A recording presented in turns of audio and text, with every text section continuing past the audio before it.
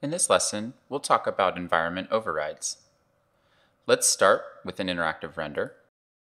Then open your V-Ray Asset Editor, go to the Settings tab, and twirl down the environment parameter here, and you'll see environment overrides here. Go ahead and click. Environment overrides are used to override GI, reflection, and refraction calculations with either a color or a texture. When the environment overrides are not checked on, then it defaults to the background. So in this case, all of our reflections and refractions are being driven by the background texture associated here. Let's start by overriding the reflection. Go ahead and click on this icon here to turn that on. Notice now that the override is set to black. Let's draw a region around just this section of the window here. And let's change this color to something like red so it's a little more obvious what we're doing.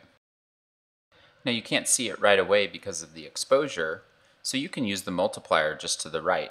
I'll set that value at 10, and now you can more easily see the impact. Let's set this to a texture instead. Go ahead and click on this icon here, and we'll pick Bitmap.